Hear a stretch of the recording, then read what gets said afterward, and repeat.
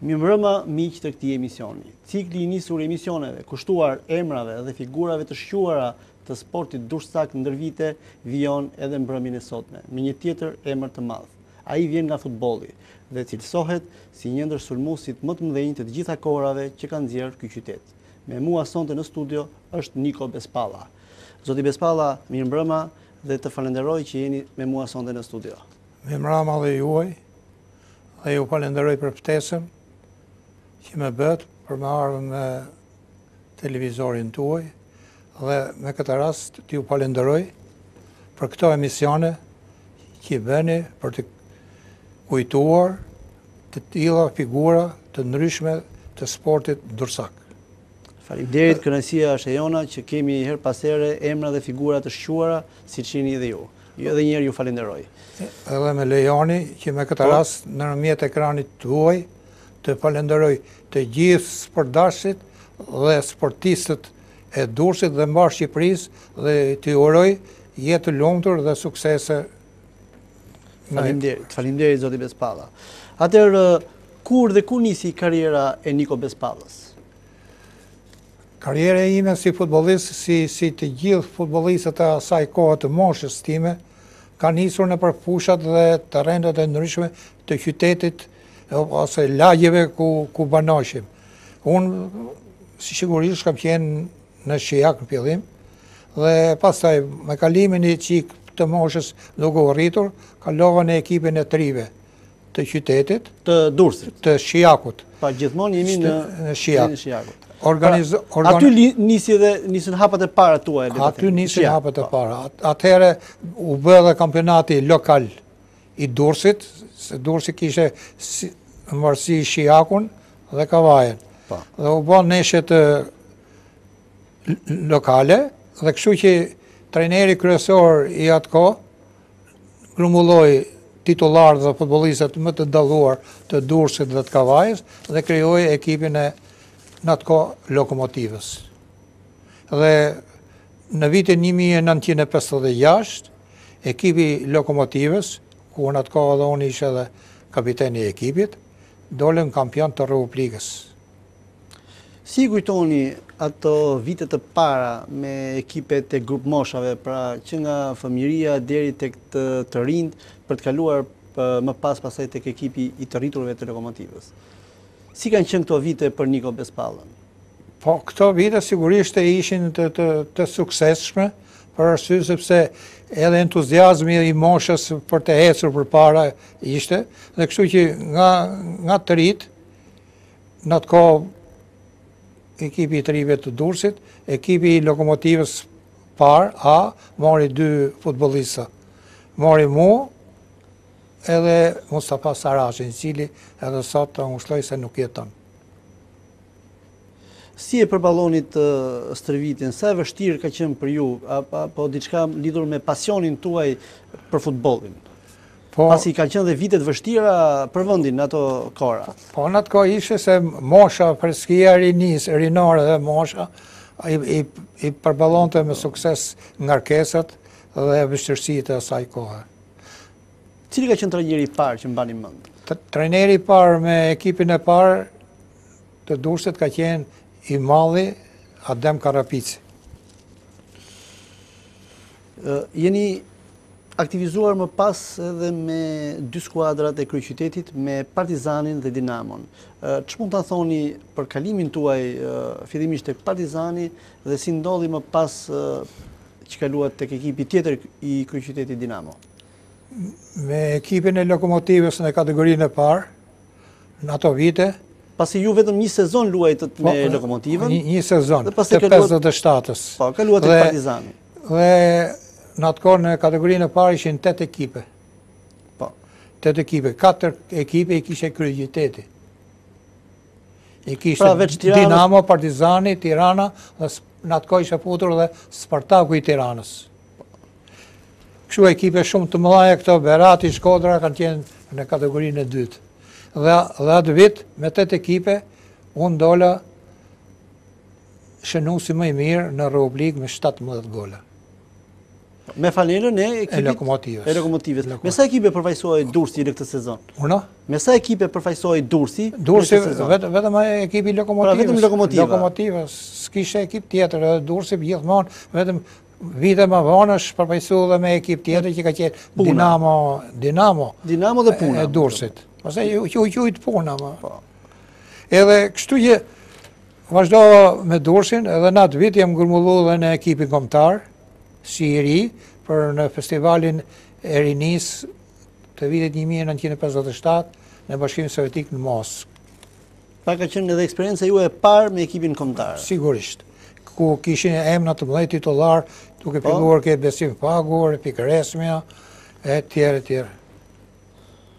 Dhe pastaj si ndodhi që kaluat tek Partizani? Pastaj me Durrësin, Lokomotiva Durrësit atë vit pati edhe i sukses tjetër. Arriti të dilte në finale për Kupën e Europës me Partizanin. Edhe nesha finale u zhvilluar në stadiumin kombëtar Kemal Stapa. Dhe 2 minuta para mbarimit të neshës, në një aksion e sipër që ishe unë, putëm në zonën rrepsisë dhe i malli në atë kohë që ndërmbrojtësi Besim Pagu, bën një ndërhyrje të rëndë dhe arbitri i neshjes po i malli Ramazan Kuka jep goditë nga pika penaltis. Aty marr ta godis topin unë, e godis me shumë forcë, por portieri i Partizanit i malli Sul Maliqati e grushton topin dhe e nxjerr në korne. Dhe për kështu figurative në atë kohë se me neshja u zhvillua me 3 nëndor të 57-ës dhe me 10 nëndor unë ngrehem ushtar dhe ikin ekipin e Partizanit. Merë ekipi Partizanit. Koincidencë. Dhe në tifozlegun në Durrësak u hap që Bespalla e humbi vetë penaltin se desh me shku me Partizanin.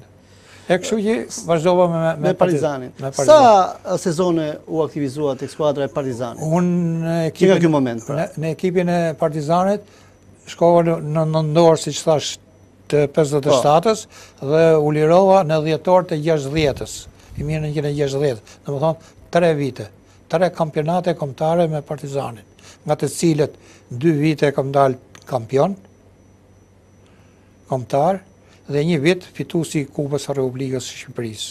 Partizani ka qenë në majët e futbollit shqiptar, le ta themi. Në majët ishte dhe Dinamo dhe Partizani, sepse Partizani dhe Dinamo zgjidhte nga qytetet e ndryshme të Shqipërisë.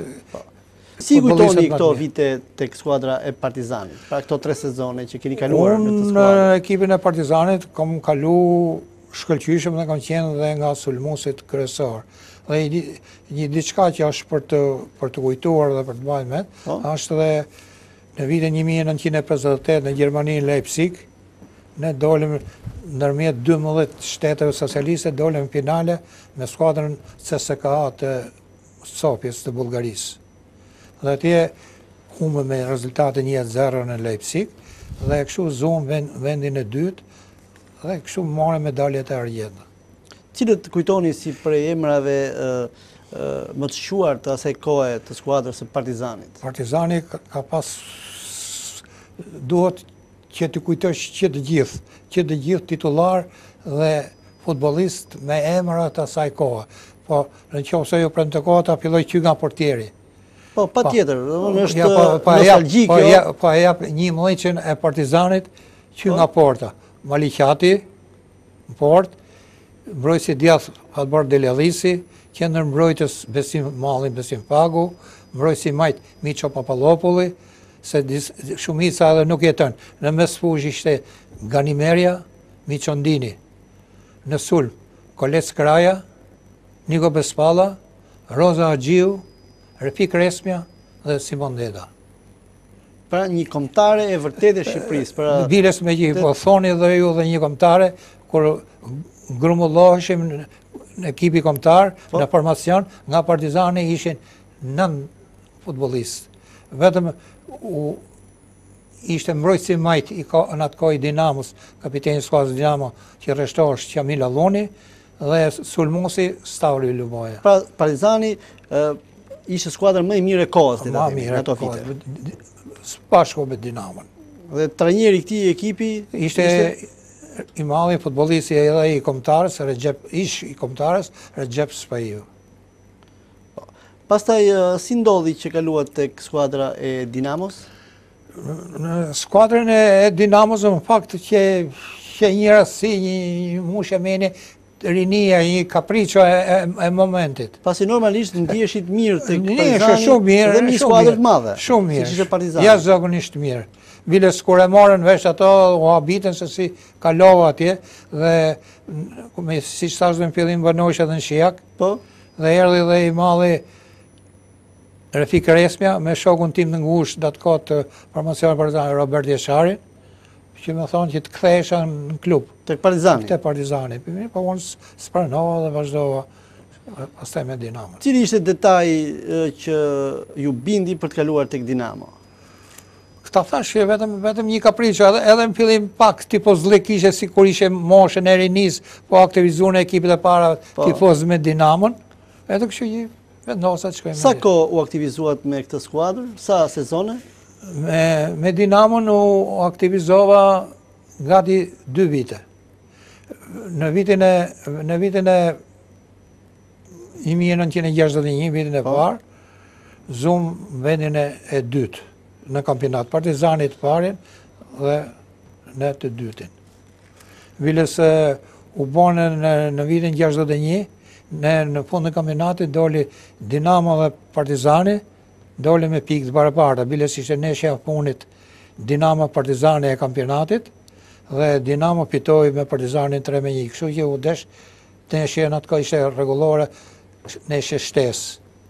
Dhe u bë dhe finalja që madhë me në ato vite, ato që jetojnë ose e kujtojnë atë, finalja madhe Dinamo Partizani që zgjati 120 minuta. 120 minuta, neshja parë, në pjesa parë 0-0, në pjesën e dytë shënoi Partizani, edhe pastaj barazoi Stavri Luboja.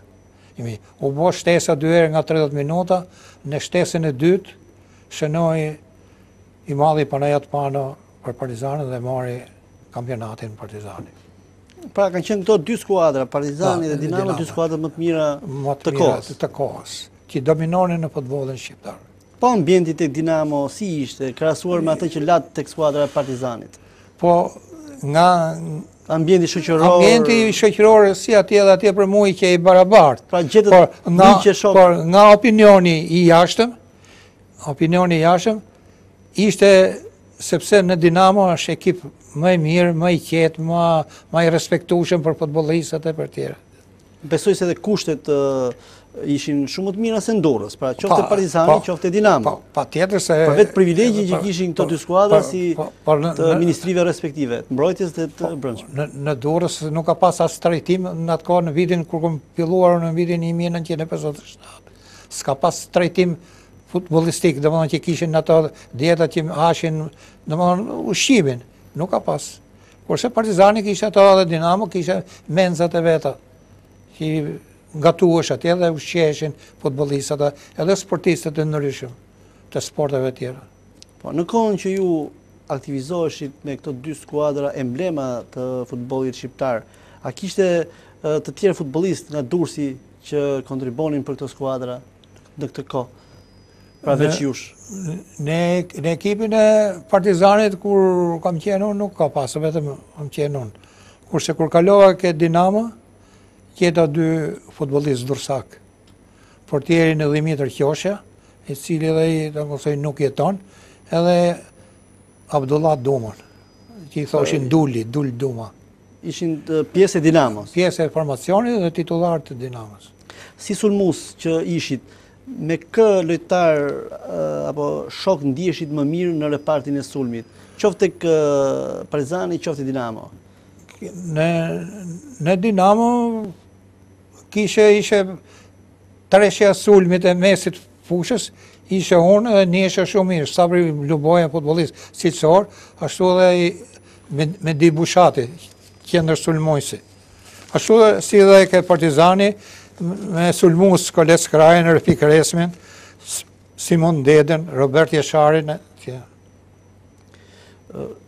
sa ndeshje, le ta themi, jeni grumbulluar me ekipin kombëtar? Sa ndeshje mbani mend? Brezi pak para me, në atë kohë nuk ka pas shansin të zhvillote ndeshje me kombëtarën. Për arsye sepse shteti jonë me censurët që i bënte në atë kohë, nuk aktivizohet në eliminatorët e kampionatit botnor dhe eliminatorët e kampionatit evropian. Në vitin 1959, shteti i jonë grumbulloi ekipin kombëtar, grumbulloi hyn në janar, se të zhvillosh Spartakiada e dytë ballkanike, siç u bë 46-ën e para në këtu dhe u bë Ballkaniada e dytë ballkanike. Grumbullohet ekipi kombëtar. Pastaj për arsye këto, si thash edhe politike, u analu mos marrja pjesë e ekipit tonë kombëtar, sepse në aty merrte pjesë dhe në grup me ne Jugosllavia. Kështu që në atë kohë, maj mendun që në vitin 1959, erdhi për vizitë zyrtare sekretari i parë i Bashkimit Sovjetik Nikita Khrushchev. Dhe ekipi kombëtar i jonë u nis për në Bashkimin Sovjetik, për ndeshje miqësore, në një turne dhe vazhdoi gati një muaj e gjys dhe bëm ndeshje në Moskë me Spartakun, në Kiev me Dinamon e Kievit sot, edhe në Moldavi, në Kishinjov, kryeqytetin asaj. Por ishte e keqja sepse atje nuk shkuam si ekipi Republikës Popullore e Shqipërisë, po shkuam si përfaqësuesja e qytetit Tiranës, në mënyrë që mos humte edhe nëse dilte rezultati, është një ekip i qytetit Shqipërisë. Ku i zhvillonit grumbullimet e ekipit kombëtar në grumbullimet e ekipit kombëtar i bëjmë nëpër hotelet të ndryshme të Tiranës. Seancat servitore? Seancat servitore, nëse atëherë s'ka pas shumë terrene sportive, edhe sot s'po ka shumë mungesë, atëherë si gjëra cilësore, në stadiumin e Dinamo në atë kohë, edhe stadiumin Qemalstava. Edhe ishte edhe një fushë sportive sot që ka emrin Skener Alili në qytetin e Nxansëve, që boshim atje së fusha e Tiranës. Tiranës, po që sot. Besoj se aktivizimi tek Partizani dhe Dinamo ju ka ndihmuar shumë për të qenë dhe pjesë e ekipit kombëtar. Patjetër. Pasi kanë qenë dy ekipet të elitës futbollit shqiptar. Ishte ajka futbollit shqiptar dhe luajë nga titullarët më të mëdhenj të vendit tonë. Dhe kështu që patjetër që edhe niveli vite duke u rritur e duke u përmirësuar vazhdimisht. Vlerësoheshit nga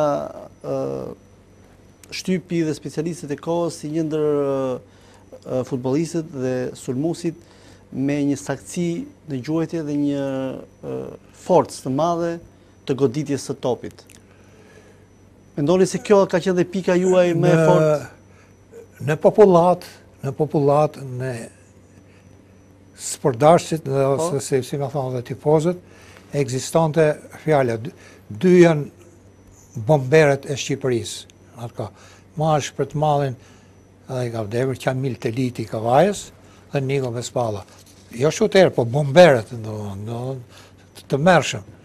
Biles se atëherë s'ka pas edhe ekranet e televizore, ka qenë vetëm në radio transmetosh, në radio kronisi ma i madhe sa i kohës, Andon Mazregu, kujtohet kur merrshëm me gjujtën i goditit dënimi, merr forcën, futbollisti i Partizanit apo i Dinamos, NIKO BESPALLA, të merri i portierëve.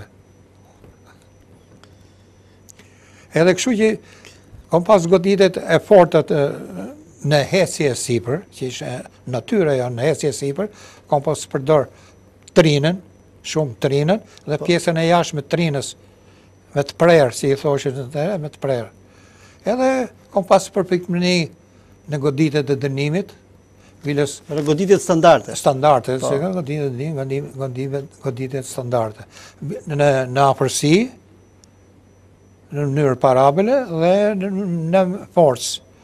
Dhe është përkujtu dhe spërdarësit Dursak nuk e arrojnë golin tim kondra ekipit të madhe Partizani këtu në Durrës, në fushën e vjetër, jo në stadium, ka qenë fushë e vjetër, nga porta poshtë nga qyteti, edhe në port ishte radiokronisi, sot edhe i malli në atë kohë, portieri Partizani Mikel Janku, me trajner Lora Boricin. Goditja e dënimit rreth 33 metra. 33-34 metra. Dhe karakteristikë vërtet e konsiderueshme. Shumë. Dhe karakteristike e vetë gjujtëve të mia se unë nga topi deri për të matë forcën, edhe gjithë stadiumi edhe zbashku me mua numëroshin hapa, se merrshe 16 hapa mrapa. Dhe 16 hapa që e mora unë mrapa, dola nga mesi i fushës. E kishit standarte marrën 16 hapave? Po, e kishe bërë dhe me stërvitje, e kishe standart. Domethënë, që nga nisja deri goditjen e topit, vite edhe hapin në rregull, edhe duke u rritur forca shpejtësisë. Dhe biles me thonë dhe tifozët se atje mrapa, domethënë për këtë, domethënë gjithë kjo distancë më dhe largë, o ishe shpreh trajneri në atë Lora Boricin, që ashtu ba ky i marrë kështu. E kishit më të lehtë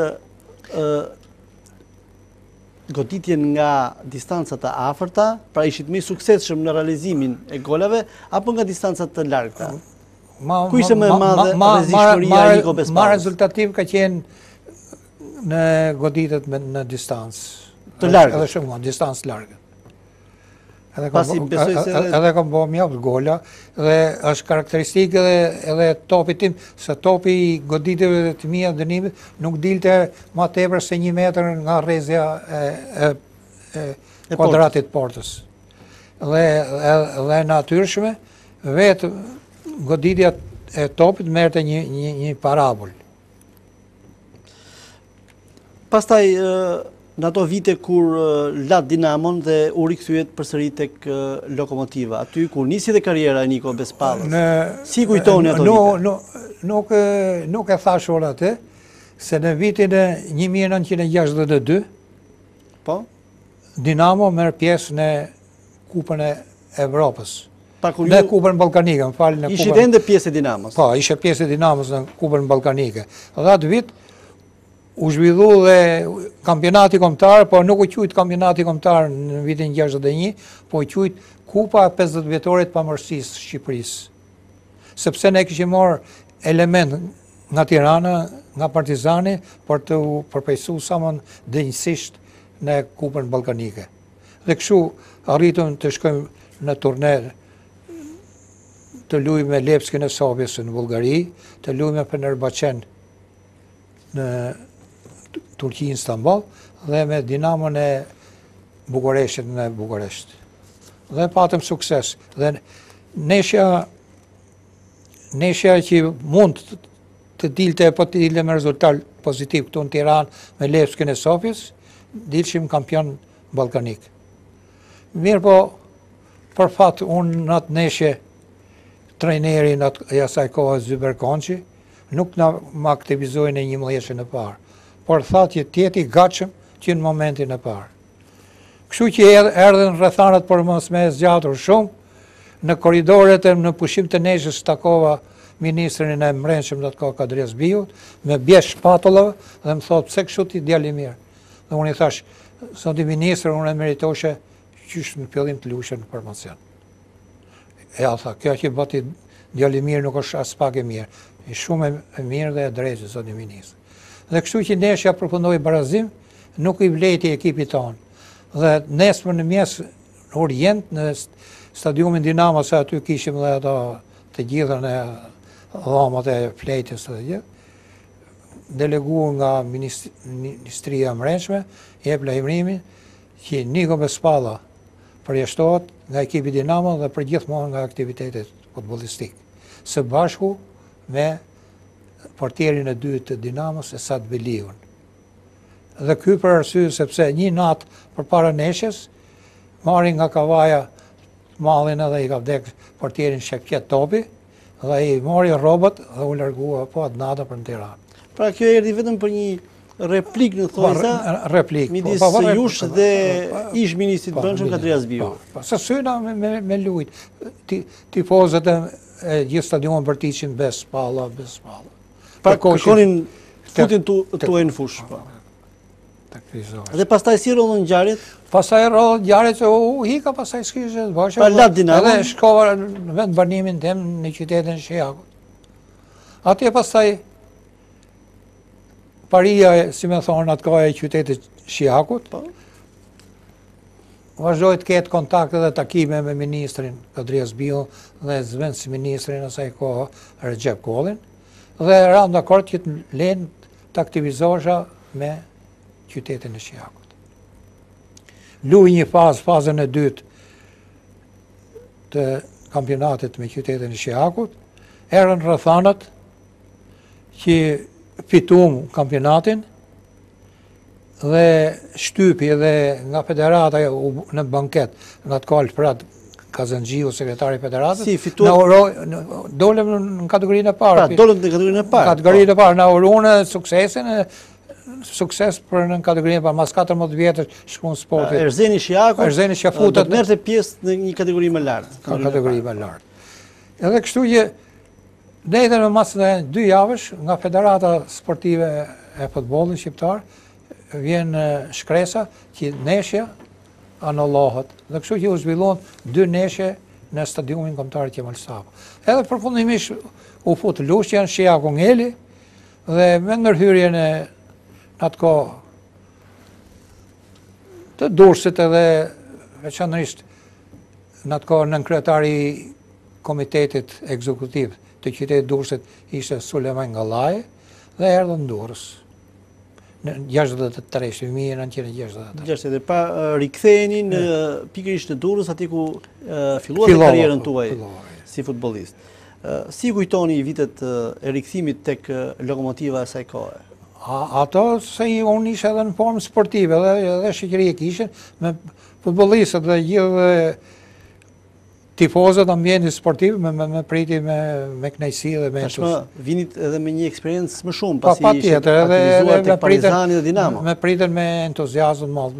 Gjeta në atë kohë shumë futbollistë të mirë të Durrësit, duke filluar nga Teli Cigo, Petraqi Konami, Orez Grami, Abdullah Duma, Feti Golashe, në atë kohë filloi të aktivizohet dhe Iriu Maksut Leshteni, e kështu me radhë. Si ka qenë Lokomotiva e atyre viteve, në ç'nivel paraqitej në kampionat? Lokomotiva ka pas jashtëzakonisht ekip të mirë. Jashtëzakonisht ekip mirë. Po siç thash, në ato vite dominonte në futbollin shqiptar Dinamo Partizani. Dhe në viteve mas viteve 1964 dhe më vonë filloi dhe shkëlqej dhe ekipi i Tiranës, 17 nëntori i Tiranës. Pra filloi rilindja e 17 nëntorit të Tiranës. Po, rilindja e 17 nëntorit të Tiranës. Edhe në Durrës besoj se ai stili juaj i gjuajtjes topit, qoftë në ecje të lirë, qoftë në goditje standarde, besoj se vazhdoi edhe në Durrës. Vazhdoi, më kujtohet i bona gol flamurtarit këtu, Dinamos Tiranës me goditje dënimi. Nuk e di sa Skënderbeut Korçës.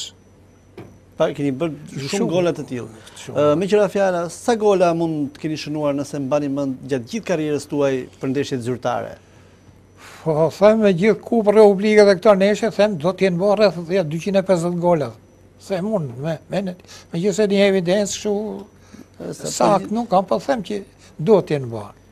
Besoj jeni shpallur disa herë dhe golshënuesi i Shqipërisë. Unë thash në fillim në vitin kur filloi 1957, që është golshënuesi më i mirë i Republikës me 17 gola që i thash me 8 ekipe, ashtu dhe me Dinamo në vitin 61 me 25 gola.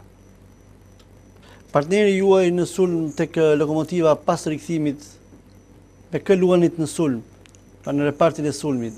Me Lokomotivën e Durrësit. Me Lokomotivën e Durrësit. Me Lokomotivën e Durrësit kishe Shqyri Hasen, edhe i vdekur, Orez Gramin, Feti Golashin edhe Mustafa Saraqin.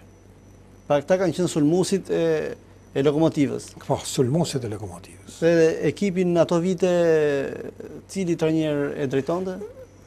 Trajnere ekipin e drejtonte Tom Gjiri, edhe i futbollisti i vjetër i të Utës me kohë, edhe e drejtonte Tom. Zakonisht seancat servitore lidhur me përgatitjet e skuadrës, ku i bënte Lokomotiva atyre viteve? Atëherë s'kishte as një terren tjetër sportiv përveç fushës ku zhvillonin ndeshjet. Ku luajshim ndeshjet. Edhe ishte një veçanërisht kur bietesh një terren i jashtëpërdisur, imagjinosh. Balta madhe, aty bëshem stërvitje. Si ka qenë interesi i sportdarëve dursak në ndjekjet e Lokomotivës atyre vite? Atëherë fusha Durrësit ka qenë vetëm ka pas një tribunë të vogël me terrasa, edhe në një rast neshe me Partizanin ajo u shem, u dëmton disa vetë tifoza. Edhe s'ka pas vetëm tifozat njitëshin sipër në mur, që ka qenë muri rrethus, edhe në kam rreth fushës ketelet. Po gjithsesi interesi ka qenë i madh. Ka qenë jashtëzakonisht jo i madh, po jashtëzakonisht i madh. Edhe në për natë kohë se mungoshin televizoret e tjera ka kuptoti dhe si me thonë këto gjërat argëtuese në përgjithësi në ambientin e jashtëm të jetës personale. Dhe kështu që vetëm këto argëtimi ishin garat e ndryshme sportive. Po komentet e ndeshjeve, pasi transmetoheshin ndeshjet në radio, për shkak të mungesës së televizionit, sa e vështirë ishte për të ndjekur një ndeshje, qoftë ta komentojë edhe në radio. Pasi në ato kushte, besoj se edhe për komentatorët ka qenë shumë e vështirë. Ku komentoheshin ndeshjet? Në Durrës. Në Durrës s'janë komentuar asnjëherë. Se s'kisha as kabina, as. Pa nuk transmetohej ndeshje në Durrës. Vetëm në Tiranë transmetoheshin. Edhe Tiranë në stadiumin Dinamo dhe aty ndeshjet në rrethes nuk transmetohen. Vonë filloi Shkodra pak kur u bë stadiumi Vojkushi, po se edhe Shkodra ka pas pushën, vetëm këto 3 qytetet transmetohesh në radio. Pa në qytetet e tjera transmetimi ka qenë i pamundur. Po në vitin, kur filluar në vitin 1957, dhamat e Zhvezës ka pas, në atë kohë Durrësi, 2 dhama të vogla, kishe një dhamë të vogël, as 1-1.5 për albitrat dhe virojësit, dhe vetëm një dhamë, me thonë 2-2 ishte e madhe dhe një dush me ujtë ftoftë. S'kishte kondite, s'kishte kushte fare. Shumë vështira. Vetëm pasioni ka qenë shumë i madh. Vetëm pasioni ka qenë shumë i madh. Ku i kalonit periudhën pasi dije që sporti atëherë ishte i organizuar kur futbollistët ishin të angazhuar edhe me një punë tjetër. Pra, NIKO BESPALLA ku ishte angazhuar? Unë si punë ishe i angazhuar në normalin e nil prodhimeve Durrës. Edhe shumë tjerë kanë tjerë detar futbollistët e Durrësit në portin në ta. Po atëherë në kategorisë parë kishim ka qenë atë kohë. Kishte orar të shkurtuar. Me vendim qeveri me orar 5 orë i thoshin atë. 5 orë. 5 orë më paraqit në punë. Por zakonisht sportistët si më thonë atë kohë kanë qenë të përgëdhelur nga drejtuesit e ndryshëm të Romario dhe kishin një punë që edhe nuk dëmtoshin edhe që herë shkoshin, herë nuk shkoshin, si puna ime, mos para. Pra keni qenë të privilegjuar. Privilegjuar, jo. Që është e drejta. E ndjenit këtë, jo vetëm në ndërmarrje, besoj, por edhe në jetën e përditshme. Menit ato përzime. Se thash në fillim në 57 nuk ishim as trajtim sportive, jo, kurse në 63-shin pastaj kishe trajtim sportiv që hashim në për restorante. Ishte dieta 100 lek. Në atë kohë, kanë qenë me paret e vjetra, jo këto të reje, 100 lek që hashim në restorant. Ma vonë, Durrësi krijoi dhe menzen e vetë, për sportistët e ndryshëm. Jo vetëm futbollit, por krijoi menzen. Kur u shkëputët përfundimisht nga futbolli i luajtur? Unë e lashë në fund të vitit 1967. Sa vjeç ishit atëherë? E lashë në kulm të Mësuat në një dëmtim, apo u kryuan një rrethan tjetër që ishte pamundur vazhdimi i karrierës? U kriju një rrethan tjetër, që nuk e lash futbollin nga atje në kulm. Ju nuk mund ta tregoni? Po, tregoj se unë për interesin e televizionistëve që e din Dorsi, e din gjithë Shqipëria. Dhe cila ka qenë kjo rrethan? Se unë u arrestova bana burg. Ka qenë ndërprej e detyrueshme kjo punë. Po, dhe që nga një moment besoj se nuk unë isha në kulmin e po në moshën 29 vjeç. Dhe nuk ju rikthyet me futbollin. Nuk kush biles në atë kohë nga kur përmenda unë ato në Kubën Ballkanike. Po, në Kubën Ballkanike nga jashtë Skënder Halili, Malli Skënder Halili pati një orë që e pat marrën e shiti këtu në Tiranë, edhe u morë vesh edhe e quajtën kontraband. Dhe bani një vjetë e gjysë burg. Shumë futbollisti madh që ka dhe sot emrin në fusha sportive e Tiranës. Edhe nuk e lejuan me lujt nuk si i madhi Kemal Vogli. Portieri i madh i Shqipërisë. Po, vërtet. Bani edhe e burgun edhe madh i portës shqiptare. Ligjet në atë kohë, rregullat e ligjit që ishin nuk lejonin. Ishin shumë trepta. Me aktivizu në futboll. Dhe ju nuk patët më asnjë shans të ju nuk është fjala vetëm për karrierën si futbollist, por të trajnonit në një ekip. Po, unë në vitin 1993 u aktivizova me ekipin e fëmijëve të moshave në Shijak.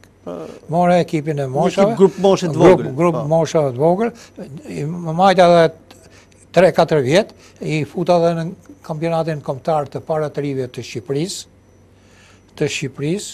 Dhe aty do thonë në vitin e lash pastaj në vitin 1997 kur u bën ato rrëmujet. Dhe nuk u aktivizova në këtë moshë.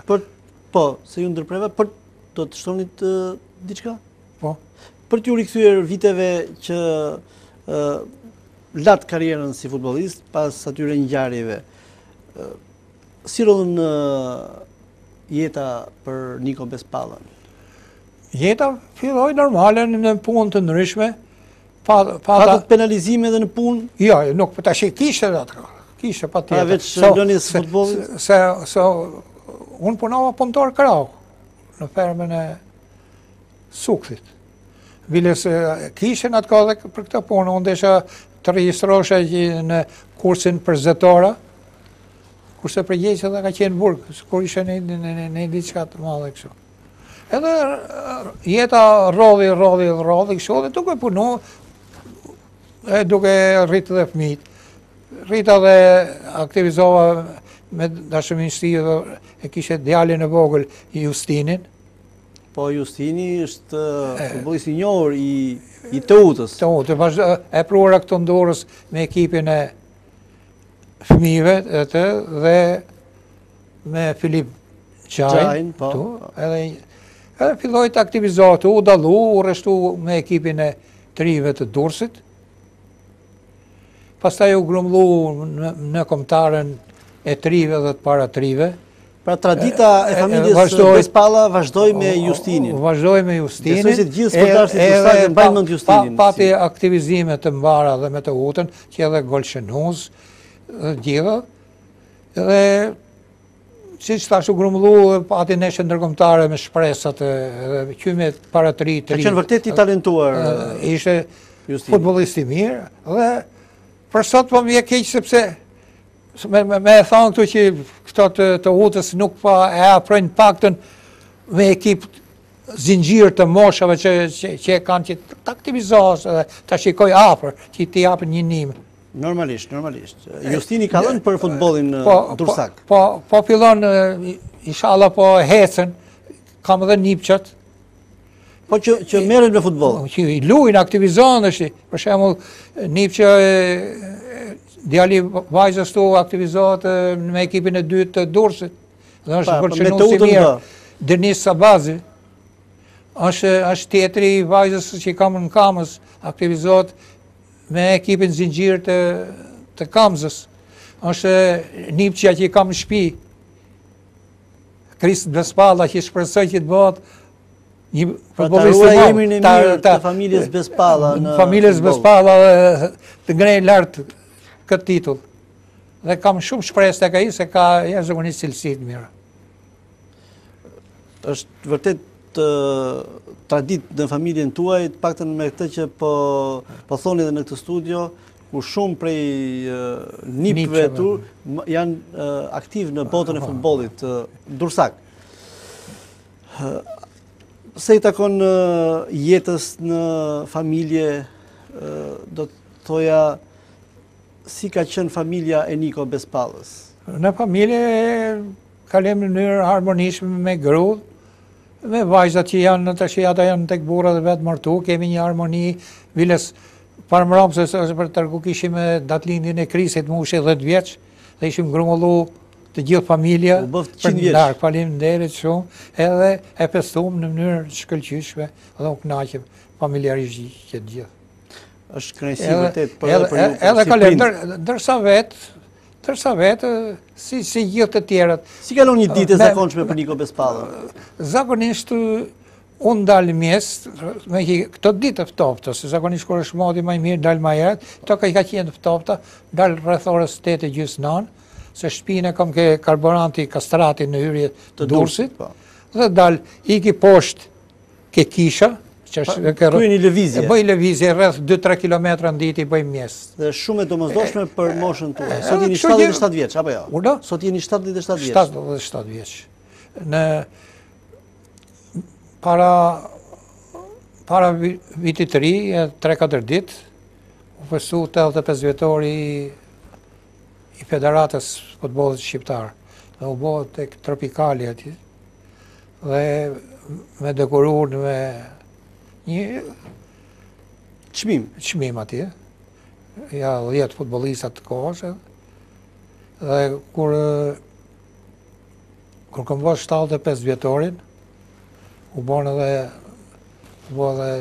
një ne më festuan në Shijak, në fushën sportive të Shijakut, u bën një neshje veteranët me të rit, me emrin me kupën Niko Bespalla, dhe u bën banket. Kishte ardhe kryetari Bashkisë Durrësit, që më dha titullin nderi i qytetit Durrësit, edhe kryetari i Bashkisë Shijakut, edhe dha dhe i nderi i qytetit Shijakut, pra mirënjohje për Niko Bespalla. Edhe Federata Futbollit Armando nderi i futbollit shqiptar. Dyta herë që i marrë nga Federata. Sigurisht që ky është një vlerësim, pasi patjetër. Autoritete, sidomos edhe Federata Shqiptare e Futbollit, për gjithçka që ju keni dhënë për futbollin shqiptar, sepse ju keni qenë pjesë e ekipit kombëtar tashmë. Atëherë, meqense jemi në minutat e fundit të këtij emisioni, sa e ndjek Niko Bespalla futbollin shqiptar sot? Me thënë të drejtën, unë jam jashtëzakonisht, derisa jam rritë me futbollin, jam, si me thonë, me zemër, me shpirt e një futbollin, por që fatkeqësisht nuk kam shkuar në stadiume me ndjek ndeshjet. Por që në televizor i ndjek vazhdimisht ndeshjet. Dhe për futbollin, do më thonë që ka pas ndeshje si të këtij kampionati, për shembull, të papritura të ekipit Durrësit. Ndeshje që nuk pritesh ai rezultat. Është paraqit mirë, po për disa ndeshje edhe fjalë thuhen pastaj. Por edhe me këtë rast është i uroj ekipit të UTA, me që fillon dhe faza 2, me trajnerin Begea, sërë shoku i bashkëlejtare me djalin tem, ishtë djalin tim, ti uroj suksese, dhe për futbollin shqiptar, me kënaqësi e kam ndjek këto ndeshjet dhe fitore dhe i uroj një që ndeshjen e radhës që ka këtu me Danimarkën shtator, ta fitoj dhe plotësoj ëndrrën e shqiptarëve dhe neve futbollistëve jetë përfaqësohet në eliminatorat e kampionatit evropian. Dyshim kjo është një ëndër e gjithë shqiptarëve që një ditë shohim ekimin tonë kombëtar. Ti uroj sukses. Në një fazë të tillë. Në përgjithësi, Majsa e ndiqti, si e vlerësoni nivelin e futbollit shqiptar? Patjetër ka ecuri. Ka ecuri sepse kushtet janë ndryshe, siç thamë në vështira që kemi pas në NIKO. Dhe tash janë dhe shumë futbollistë aktivizohen jashtë, dhe atëherë ishte tabu, s'kishte as nuk lejohesh edhe dënohesh.